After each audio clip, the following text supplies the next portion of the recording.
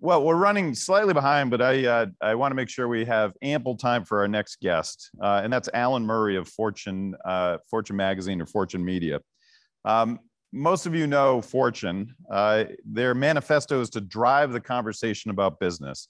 It's the #1 source for influential and affluent executives compared to similar publications, and over 20 million digital and print subscribers are subscribed to Fortune.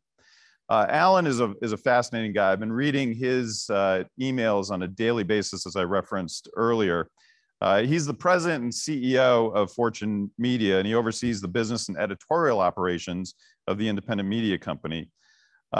He previously was the president of the Pew Research Center, and he was also the deputy managing editor in other roles at the Wall Street Journal, and he was the Washington bureau chief for CNBC. He's also the author of several books, including an upcoming book called Tomorrow's Capitalist, My Search for the Soul of Business. And that'll be out on May 10th. So I hope all of you will buy Alan's book when it comes out. Maybe you can even pre-order it right now. And we'll talk a little bit about that. So please join me in welcoming Alan Murray to the stage. Sure, off that screen. We got your picture. We got the book up there. It's fantastic. When can you pre-order the book now? You can pre-order the book now. And pre-ordering the book is a good thing for me. It sort of generates some excitement and gets you in a better place in the search rankings and all of that. So please do. You can even pre-order it and then cancel it the last day. You know?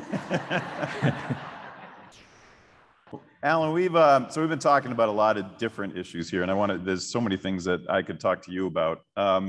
But one issue that we haven't touched on too much is the war in Ukraine, and we're obviously in the middle of this. None of us know how it's going to come out, but it's certainly affecting a lot of companies. And I've been talking to many organizations that have employees in both Russia and Ukraine, or one or the other. We had one company that we were talking to recently who has Russians reporting to Ukrainians in the company, which is awkward to say the least.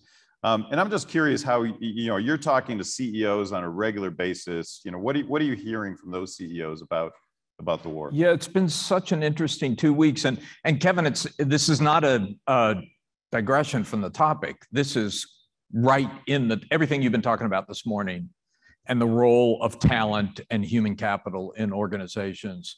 I think this is a key demonstration of what that has done to the way organizations run. I mean, if you look at what's happened in the last, 16 days, the decision by McDonald's to shut down about 850 of its own stores, give up $10 billion in revenue. And by the way, for the first few days, it looked like they weren't going to do that. And then there was a Twitter hashtag campaign that pushed them over the hump. You look at the decision of those 3 oil companies to say, we're not going to do it anymore. There was a reference to Accenture in the earlier presentation. Accenture said, not just we're going to suspend contracts with the government, we're going to stop doing all business in Russia. I've been doing this for 4 decades. There has never been anything remotely like this in the history of business interaction with society. Right. Normally, the business approach, if you think about Iran as an example, would be to wait for the sanctions and then obey the law. But in this case, companies are feeling compelled, and this is what we should talk about, compelled to step up and get ahead of the sanctions and say, no, this is about our values. This is about morality. We're not going to do it anymore. And that's a huge change. That wouldn't have happened 10 years ago. Yeah. Yeah, it really has been remarkable, some of the reactions by companies. I know I've talked to people at Accenture, and that was not an easy decision. They've offered to some of their Russian employees, you can transfer internally, but nobody wants Russian employees right now. They can go, UAE, is one area where folks can go to. But for the expats that are there too, that it's been even doubly hard. It's very complicated. And the other thing they tell me is that part of the thing that they're trying to work into the calculation is the potential for backlash against those employees. Right. I was talking to 2 CEOs of hotel chains, both of which have hotels still operating in Russia. And that's exactly what they're dealing with. In fact, a number of them It's an off-the-record conference, isn't it? We have a cone of silence over this. Oh, yeah, yeah. You did the Maxwell Smart thing. That was old people like me really appreciated that.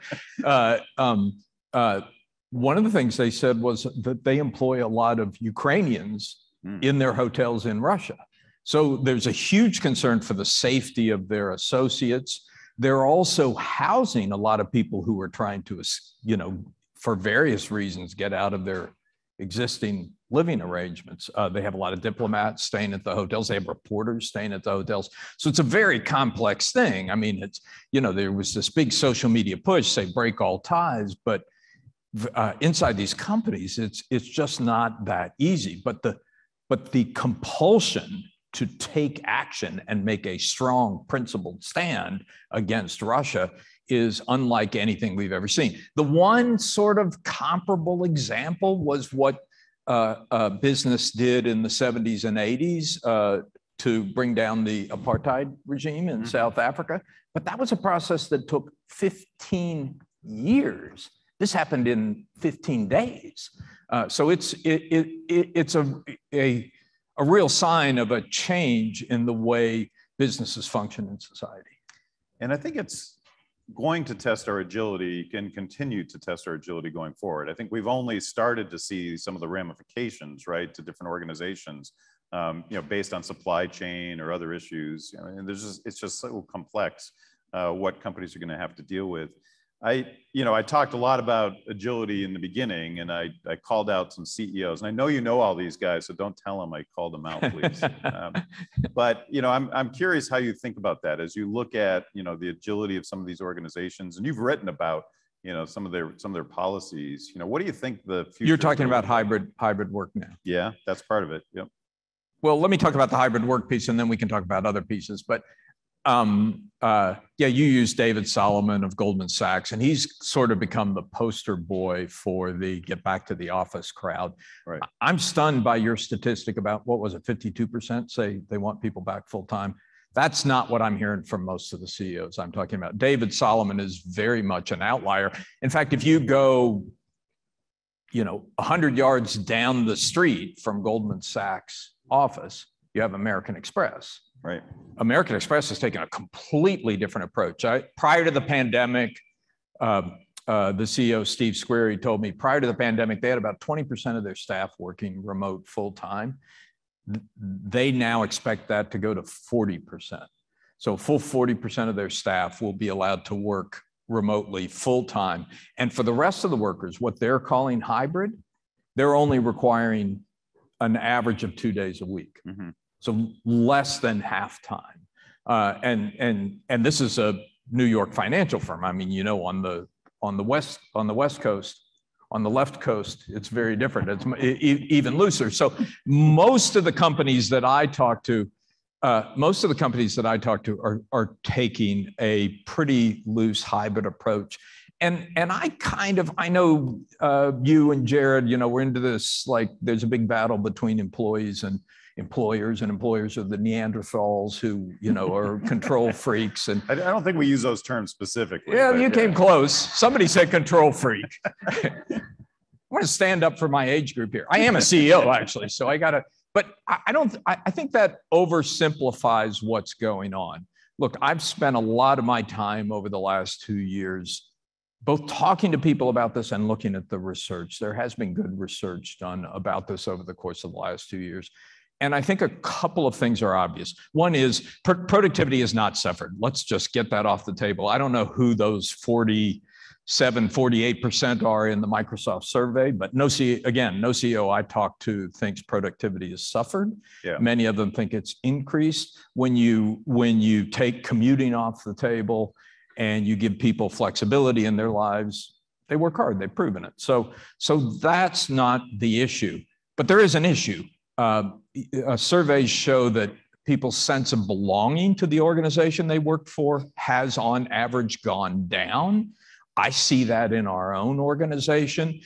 Jared hit on some of that. I thought the weak ties, strong ties distinction was an important one because teams have done a pretty good job staying in touch, but the interaction between teams, which relies more on weak ties. That's where, maybe having lunch together or being in the office together, or that has clearly frayed. And it's one of the things driving the Great Resignation. It's just, there's not as much emotional attachment to the company as there was when everybody was working in the same space. And so it's just much easier if somebody comes along and dangles a few more dollars. Yeah. And don't let anyone tell you that it's not about money. I mean, there was a good Pew report out a couple of weeks ago that money was the number one reason. But the point is, the friction's gone. If somebody comes along and offers you more money or a better career path or something that seems more aligned with your values, you jump because you don't feel the same friction, the same connection to your employer. And that's what the managers are feeling. They see that happening. They know it's happening. I mean, the number of people, you've seen these statistics, and I can't remember it exactly. People who take jobs and then leave them before they ever went to the office. Yeah. The friction is gone. And from the manager's standpoint, it just makes it much harder to keep the organization together. So the office may not be culture, but we're going to have to do something to replace the pieces of culture that the office provided, because there was a glue there that is now going away. Let me make a couple of other points. I love the avatars. I'll do the avatars. I'm all in. Holograms would be even better. But we are social animals. I mean, I got here at 10 o'clock last night, very tired, walking to my room and had to go through the bar area. There was stuff going on in that bar area that avatars cannot do. I promise you, it will never be replaced by avatars. The fact that all of you are here in this room has something to do with the value of physical contact. That is not going to go away. So I think, coming up with strategies to take advantage of that. And I don't think anybody's really figured this out. A lot of the companies that I talk to that are doing hybrid, they're leaving it to the teams. Yeah. Say your team can come in whenever you think it's appropriate and work remotely whenever you think it's appropriate. But that doesn't solve the weak ties problem. Because if your team comes in on Monday and Tuesday and my team comes in on Thursday and Friday, they're never going to see each other. So I still think we have a long way to go to work this out. There's some legitimate issues that have to be sorted out. Yeah, we are in the beginning stages of this. I heard some other stats from Microsoft yesterday that is more around the team makeup itself. So teams that have been together for a long time and are highly tenured, they don't necessarily need to be in the office, right? But teams that are new or have those weaker ties, those are the ones that probably can benefit. Great point. And there are a couple of other sort of interesting offshoots. For instance, the office culture piece. Office culture, it did decline, and the sense of belonging of most workers went down. But actually, the surveys I've seen show that for underrepresented groups, the sense of belonging went up. So it's like that culture may have been strong, but it didn't work for everybody. It was excluding people. And so it gives us an opportunity to rethink all of this and say, can we do this in a better, more inclusive way? So you saw some of the attrition stats, and you talked to a lot of CEOs. Obviously, attrition is, through the roof, highest attrition rates we've seen in decades. As you're thinking about all these issues and talking to CEOs about these issues, how worried are they about this, war for talent, this great resignation? Oh, it is the number one issue on the minds of CEOs. I mean, for the last 15 days, Russia has been the number one issue on the mind of CEOs. But for the last 6 months, in polls, in conversations, this is always cited as the top issue. They're very much worried about it. I think many of them know that there's some sort of equation to the fact that everybody's out of the office and the fact that the talent train is so great. And that's why some of them feel this compulsion to bring everybody back. Yep. I think the great opportunity, and you laid this out very nicely, the great opportunity here is to say, okay, we know what the problem is. We need to address it. But forcing everybody into a downtown office that's hard to get to is not the only way to address it. Let's figure out better ways. Yep. Yeah, I guess I'm thinking about those better ways. And clearly, we've got an audience here of HR professionals. What I've witnessed over the last couple of years in particular, but it started before the pandemic, is HR and CEOs became much tighter, right? We saw a number of organizations And I love going into companies where the head of HR is sort of the right-hand person to that CEO, or, in that inner, 3-4 person circle that's running the company, which makes sense to me because they're in charge of the people side. I think this was going on long before the pandemic. There's some really interesting research that was done a few months ago that looked at the balance sheets of Fortune 500 companies back in the 1970s and compared it to the balance sheets of Fortune 500 companies today. Right. And what they found was in the 1970s, more than 80% of the value on the balance sheet of Fortune 500 companies was physical stuff. It was oil in the ground. It was plants and equipment that you had a lot of capital, and so you could build a lot of plant. It was inventory on the shelves. It was things that you needed capital to accumulate. And the more you had, the more value you could create. You do the same exercise now, and you find more than 85% of the value on the balance sheets of Fortune 500 companies is intangibles. It's intellectual property, it's brand value. It's all things that are tied to your people, to your human capital, to the folks that can walk out the door on any given day. And so what you all do has become a much more important source of value for companies today than it was 50 years ago. And that's been building steadily over that period. Then the pandemic, just increased it. Right. Escalated it. And there was public policy too. Look, we did unprecedented stimulus of the economy at a time when a pandemic was leading unprecedented numbers of workers to say, I'm done. Yeah. I'm not going to work anymore. So you ended up with like way too much demand, way too few people to do it.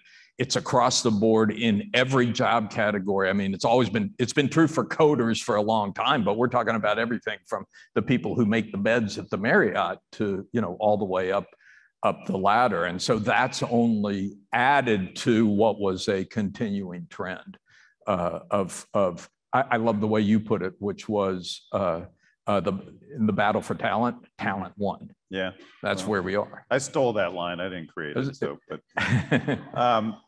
but as we think about this, Alan, you talk to a lot of boards as well as CEOs, and you read my book. You read Culture Renovation, so thank you for doing that. Thank you. I'll buy yours if you'll buy mine. I will. I'm going to go back to my table and pre-order right now.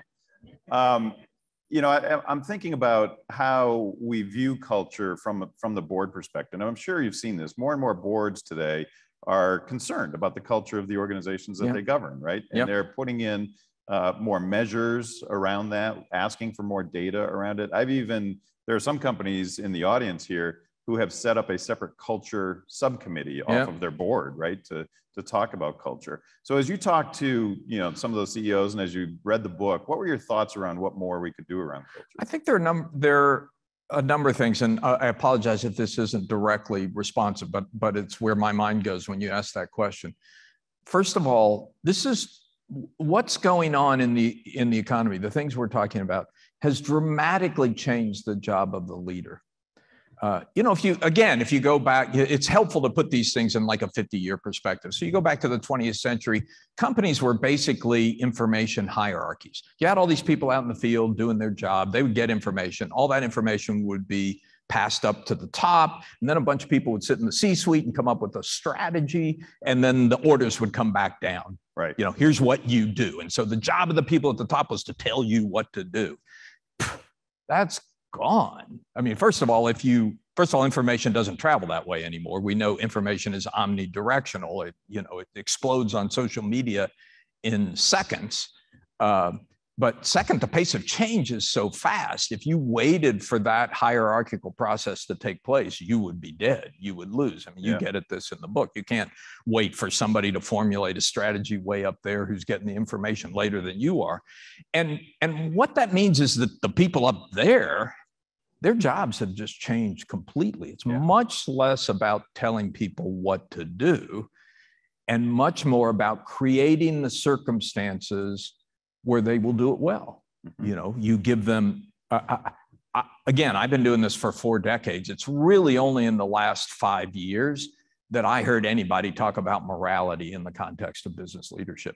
Right. I mean, you had ethics, you had obey the laws, all that kind of stuff, but the importance of setting a moral path, because that's the only way you can keep your workers on track.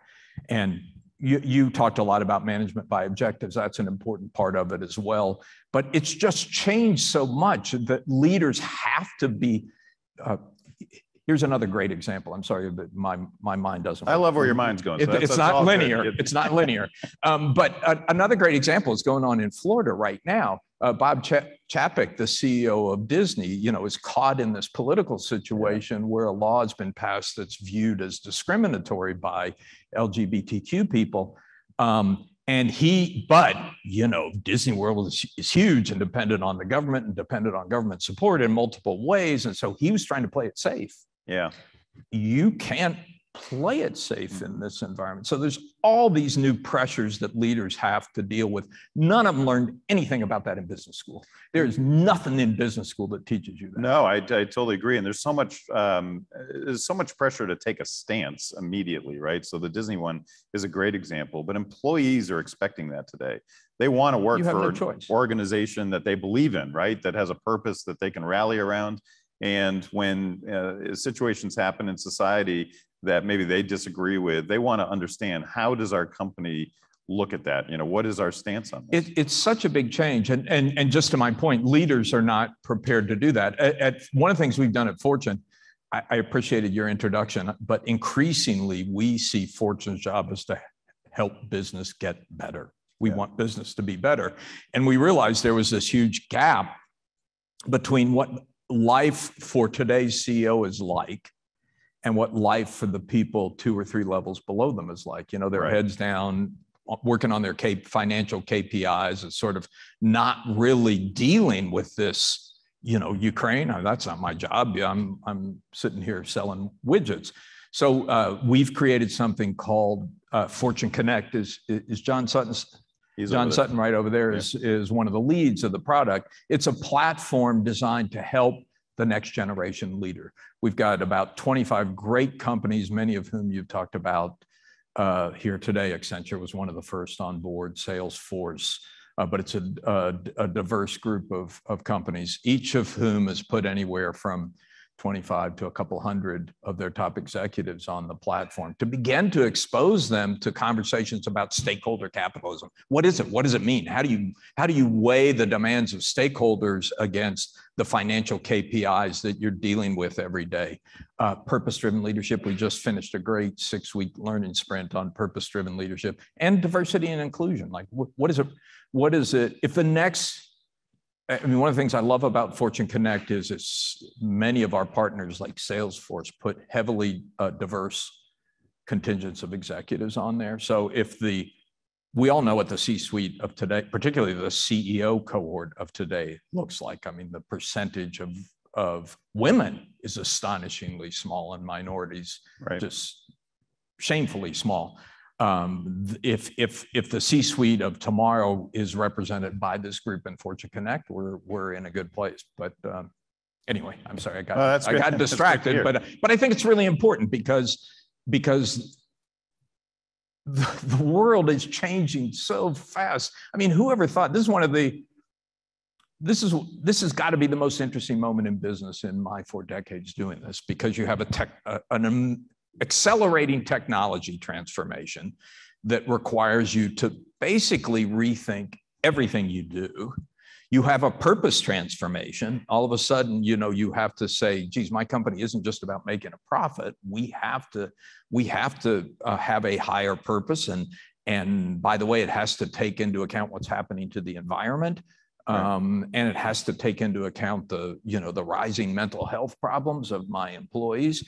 And then on top of that, and we're going to completely reinvent how we do work because we took everybody home for 2 years and now they're kind of coming back, but kind of not coming back, and nobody knows how to do that. So it's such an interesting moment in business, and HR professionals are right at the center of the most interesting topics. And I gave some things that I thought are going to be in the conversation over the next year or two. And I think a focus on leadership is already happening today, But if you go down to frontline and mid-level managers, they're going to need so much more support in this new environment that we're in as to how to lead teams, how to lead people, because a lot of it's outside of their skill sets. A lot of people don't know how to lead a hybrid team, for example, and make that equitable in the organization. Totally. I think we're still making it up as we go along. Right. Now, you touched on ESG a little bit there, and that's obviously a hot topic with a lot of CEOs that you're talking with, and it's certainly a hot topic for a lot of employees. I know you've written about this, quite a bit. How are you seeing that play out going forward? Well, I should back up a little bit and tell you how I got into this whole stakeholder capitalism thing, which I'm now associated with because I've written about it so much, and I have a book coming out about it. But it wasn't it wasn't a mission on my part. I mean, I've been a journalist literally since I was 9 years old. When I was 9 years old, I would walk up and down the street and take notes on people whose grandparents were visiting or won the swim meet or whatever, and I typed it all up and I have it a little one. Actually, I didn't type it up. I made my poor late mother, type it up, and would sell it for a nickel up and down the street. And I always thought I was in the business, not of changing the world, but explaining the world and understanding the world. But over the course, I would say starting around in 2008, 2009, it became clear to me in conversations with CEOs that something profoundly different was going on. Bill Gates gave a speech at Davos in 2008 talking about the need for a new creative, this is in the wake of the Great Recession and failure of markets, and he talked about the need for a more creative capitalism. Around the same time, Michael Porter, the super professor at Harvard Business School, created some groups around shared value capitalism that some of you may be involved in. John Mackey at Whole Foods started talking about conscious capitalism. Right. Mark Benioff started talking about compassionate capitalism. All of a sudden, not all of a sudden, but more and more, you would hear people feeling they had to put an adjective in front of capitalism. Right. Something needed to be modified here. And so I got into this because I saw it happening, and it was growing and it was getting louder. And in some ways, the big break was in 2016 when CEOs realized the political system had left them. You had the Brexit vote in the UK. I mean, there wasn't any big company CEO there wasn't any authority who favored that, but it happened. Yeah. And then in the US, you had an election where Donald Trump was campaigning against globalization, against free trade. And on the Democratic side, it looked like Bernie Sanders, who was a self-avowed socialist or democratic socialist, whatever you call it. I mean, we those of us who were around in 1990 thought that was over. And then all of a sudden there's this guy who looks like he's going to win the Democratic nomination. And so a lot of CEOs at that time said, wow, we've got to get better at this, because if we don't get better at this, we're going to lose our operating licenses. Mm-hmm. And I heard those words from CEOs of like Fortune 50 companies. So I think that really began to pick up speed over the course of the last 5 years. The Business Roundtable statement that everybody talks about in August of 2019 was really kind of a latecomer. But then I'll just say one more interesting, and I think your question was about ESG, and I've gone off who knows where, but it's related. When the pandemic hit, my immediate reaction as a journalist who had been through this before was, oh, this is all over now. Because, in some of you may remember, before the last recession, there was a big bubble of interest in business action on the environment. GE was a part of it, companies like Duke Power. At that time, you had two presidential candidates, Republican and Democrat, the leading presidential candidates, the nominees of both parties, who favored putting limits on carbon emissions. John McCain and Barack Obama, both of them favored putting emissions on carbon. It's hard to imagine today that. So there was this bubble of interest in business action to help the environment. And then the recession hit and it all went away. So when COVID hit and we saw the economy take a downturn, I thought, well, I've seen this play before. All this talk about ESG and climate and everything is going to be out the door.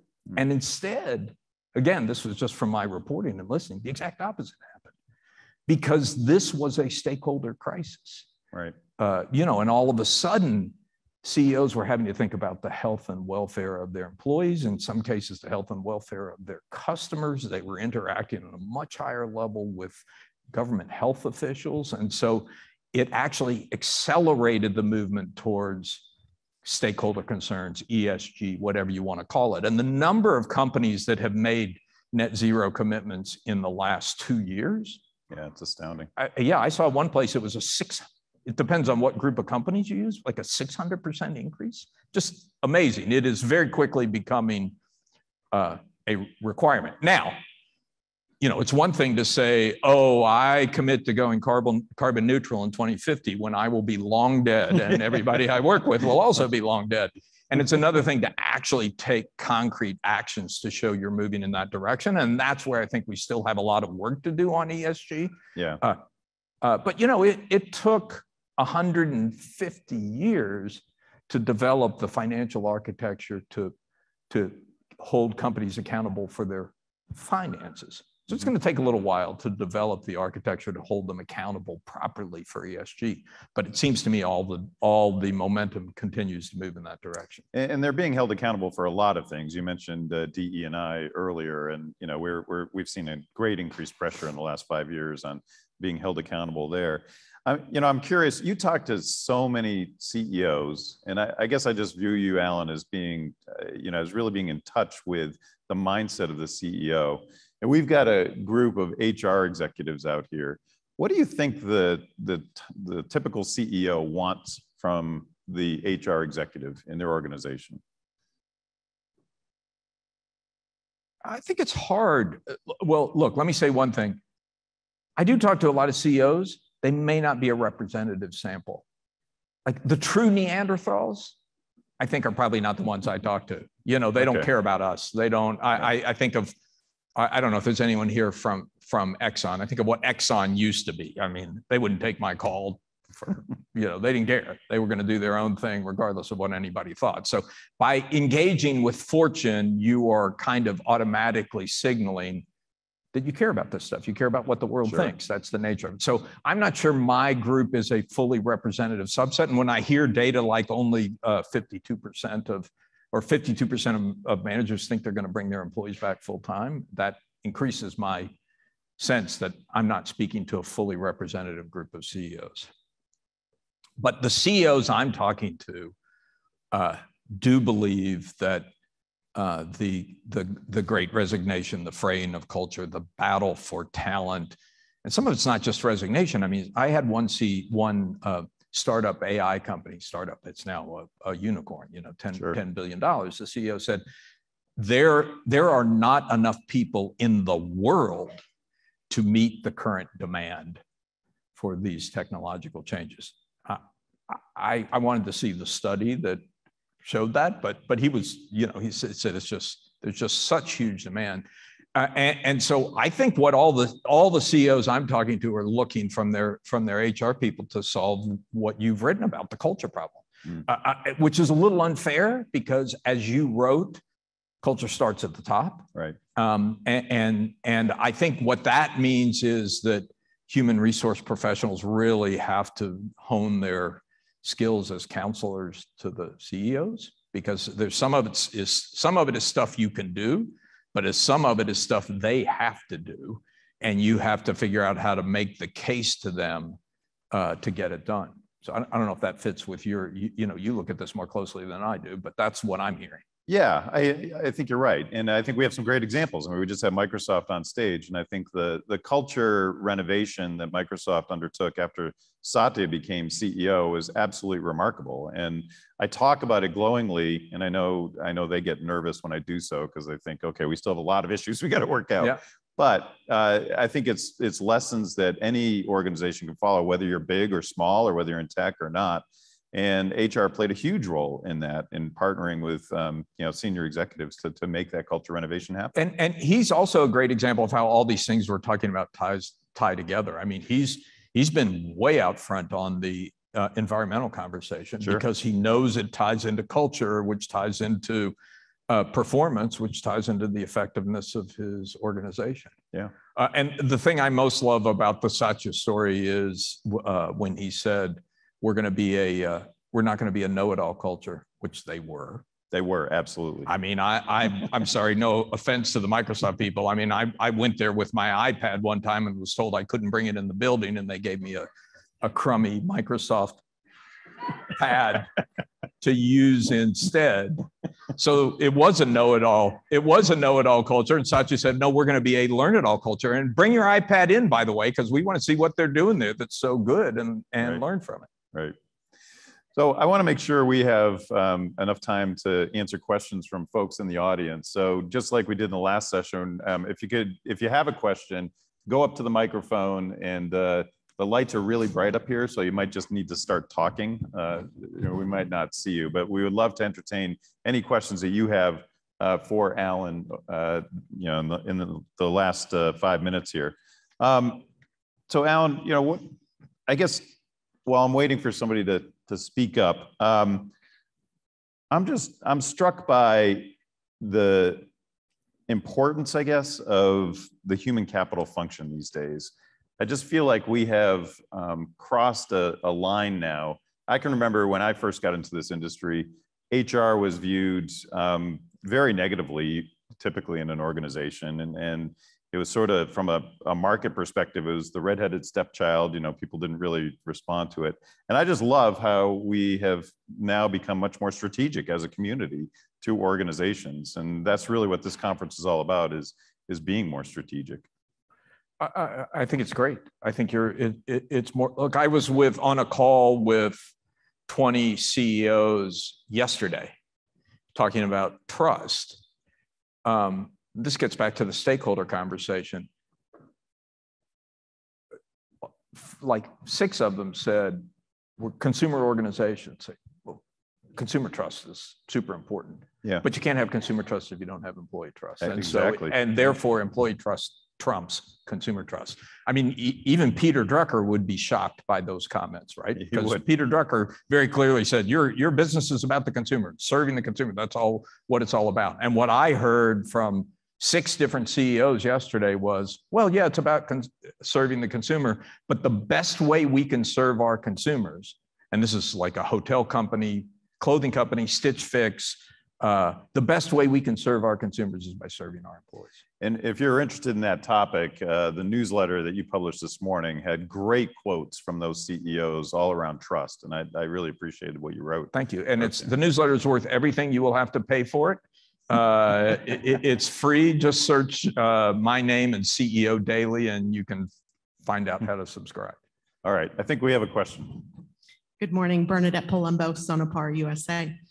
Alan, I'm curious if in this new world of work and future of work, thinking about how we work, do you feel that leading companies will be reflected differently in surveys such as Fortune's top employers or your competitors, Forbes, top employers? And if so, how might that be reflected?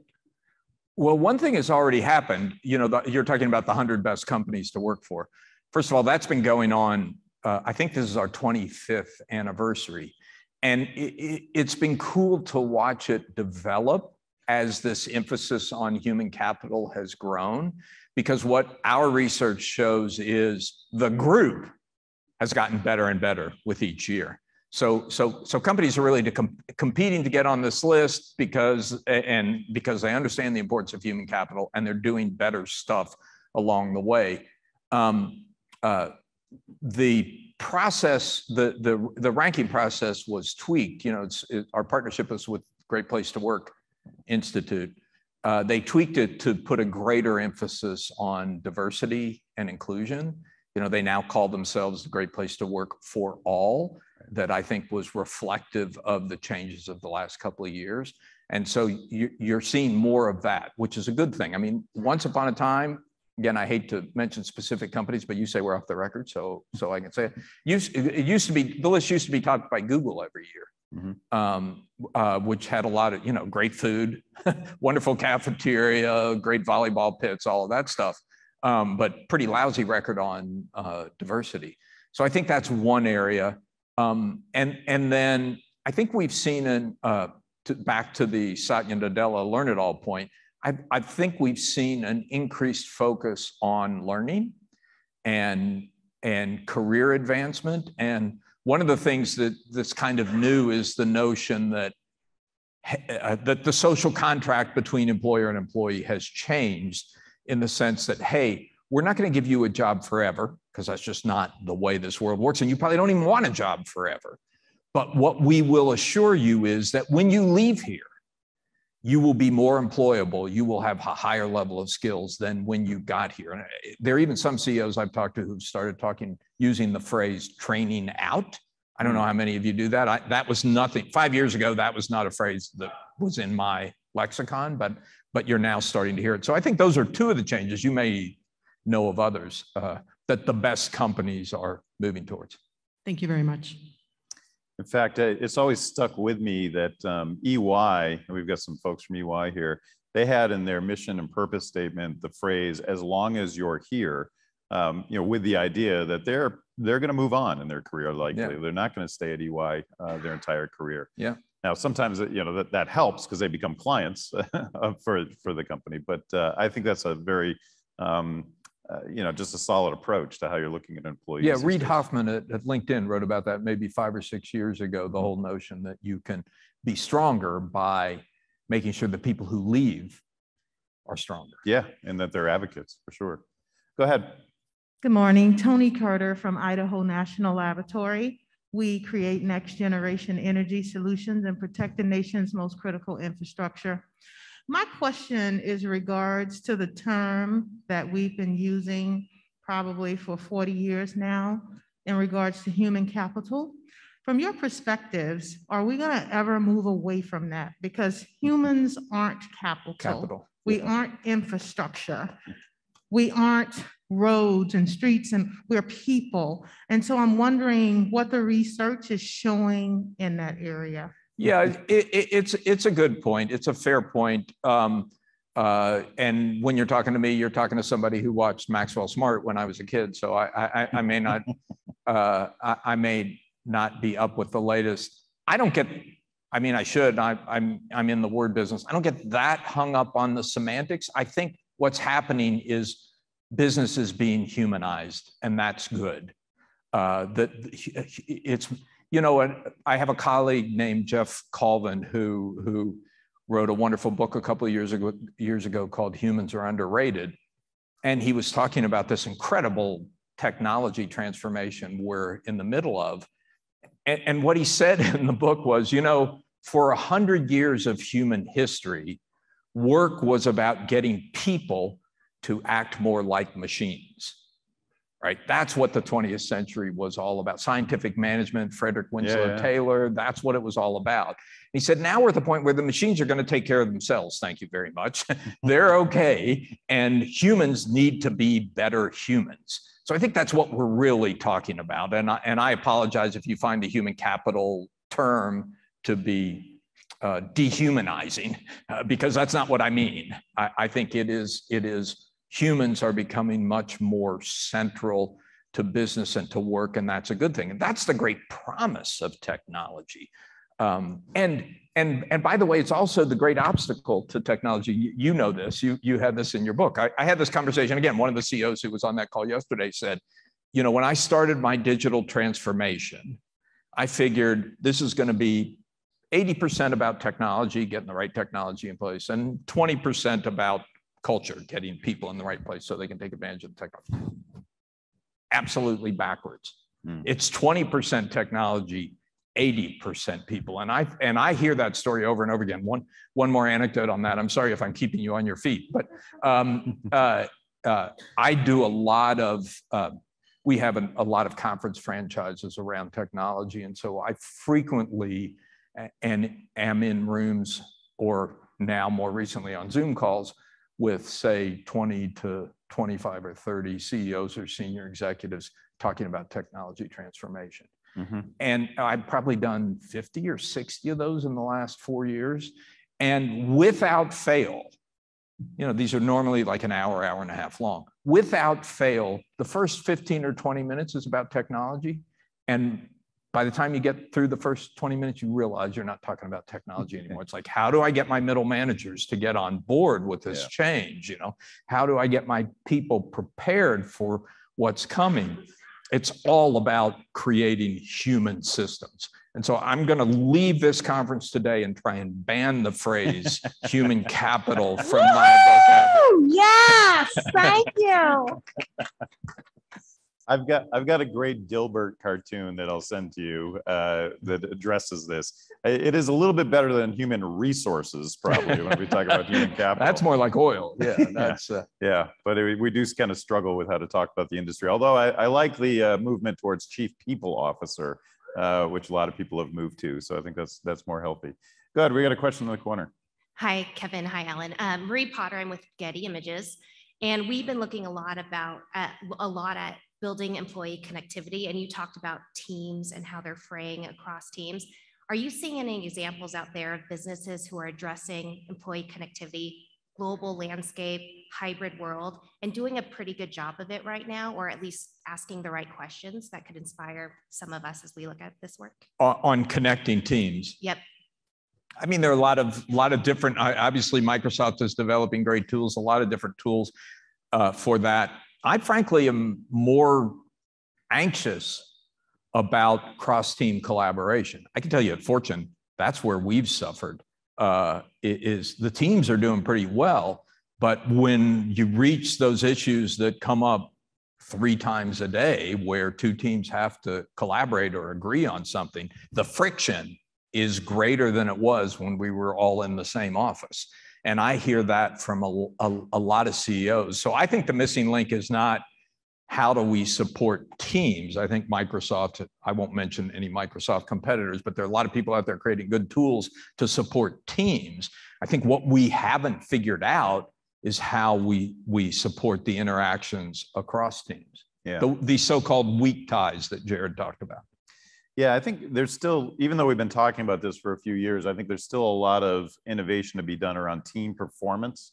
We spend a lot of time on individual performance and managing that in organizations.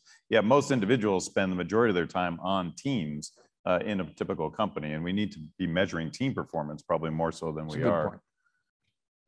You all set, Marie? Okay, good. Another question here. Hi, Jessica Kriegel. Thank you for this chat. It's been fascinating. So the subtitle of your book is You're Searching for the Soul of Business. What is the conclusion? Does business have a soul? If it depends, what does it depend on?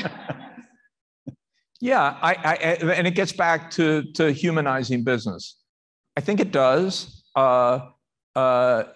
know, I find I can have actually interesting conversations with CEOs, like take somebody like Anil Bhusri of Workday about that. Like what is the soul of Workday? What are the values of Workday? Those are conversations you couldn't have had 10 years ago, you can't have now. So I do think they're human organizations. They're made up of people. They're no different than all of us. It doesn't mean they aren't perfect. It doesn't mean there isn't plenty of greed and misbehavior and corruption that goes on within them. But in a way, I think it's this movement from the 20th century notion of people and companies as machines to a 21st century notion of people and companies as human-centered organizations that has changed that. Now, the question, there are 2 big questions that leaves for society. One is, okay, it's happening, but is it happening fast enough to meet the challenges? I think that's an open question. You know, it's amazing what business has done in the last 4 years around climate, but it's not enough to address the problems. It's amazing, amazing might be too strong a word, but I've seen a lot of action since George Floyd, serious action to do, not just talk, but to really act in response to the diversity challenge. But is it enough to meet the problem? I don't know. So I think that's one issue, and I said there were 2. I know there's another one. That's good. I'll get to it eventually, but. Thank you. All right, well, we're just about out of time. I want to thank Alan for joining us this morning and hope you can have a round of applause for all these great comments that we had. Thank you. And thank you, Alan, very much. Thanks a lot. And I hope everybody buys his book. You can go out and pre-order it right now. I am definitely going to do that. So thank you very much for joining us today, Alan. And we appreciate the partnership with Fortune that we've got from a research perspective. As do we. All right.